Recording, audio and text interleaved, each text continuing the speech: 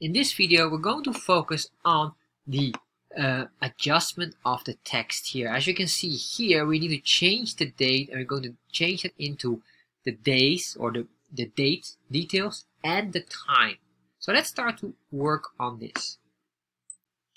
So let's look at what we have, or what is the issue here. As you can see here, as we hover over here, it will interpolate the time, but it gives us too much information. We don't need all of this information. All we want to know is the information of basically the date and the time, and that's more than enough. So what I'm going to do here is going to scroll down here, and as we scroll down, we're going to look for that exact location where we were previously working on.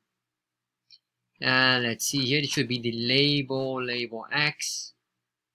Yeah, the X label, that's the one. So we have this here, and all I want to do here, we have this new date, and then what I'm going to do here at the very end, I'm going to put a dot here.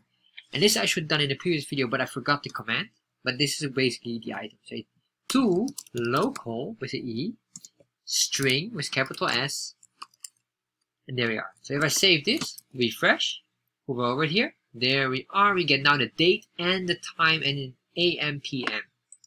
So what I want to do now, copy this command and solve that for the other one here, where we have this full date or full information.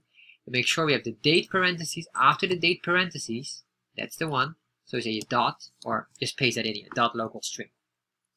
Save this, refresh, and there we are. So now we have the date here, and you can see here the day and the year. Beautiful. Now we're done with this. We can continue on by adding the data set, or a second data set for the volume in here.